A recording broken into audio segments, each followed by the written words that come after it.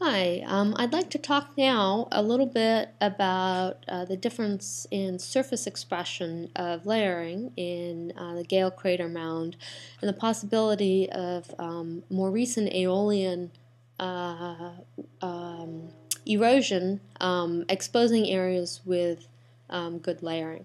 So the distance between these 2 points is 200 meters and the contour interval is 50 meters at this point, and again there's no vertical exaggeration.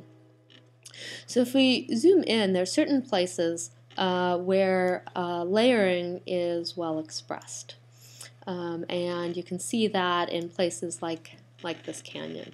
So I'm going to turn off the contours for a moment, and you can see that the weathering, or the layering is really well expressed. And in some of these wide canyons, it's very well expressed both in the bottom and on the sides of the canyon walls and the steep slopes. So if we turn the contours back on, this is 50-meter contour interval. So this is a very steep slope that's about 150 meters high, a little bit more. Okay. There are other areas that consist of the same strata, if you trace them along strike, where the expression of the layering is much poorer. So let's use this knob as an example here.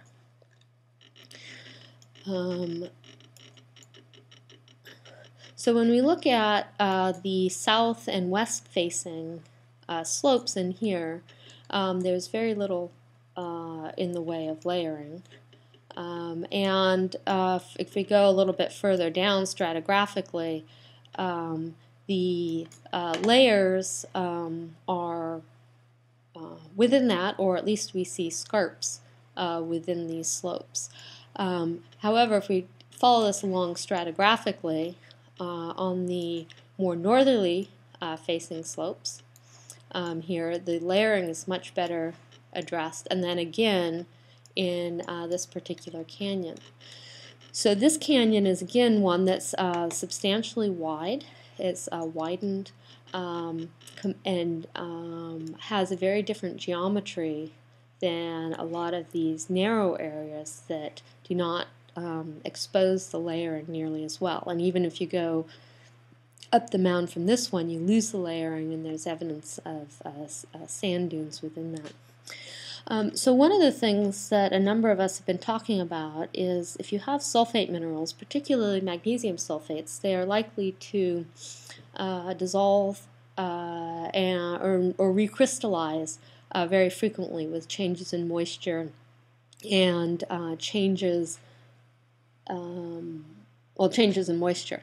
And so one hypothesis that I've been working with is the idea that a lot of these surfaces that don't show much layering have experienced a significant amount of recrystallization with changes in humidity, maybe some water exchange with the atmosphere, possibly over a billion years, hundreds of millions of years, where there are other places like these valleys, the small one here, or the major canyon over here, where they express the good layering. It could be places where the wind abrasion has cleaned off the layers and also widened the canyon.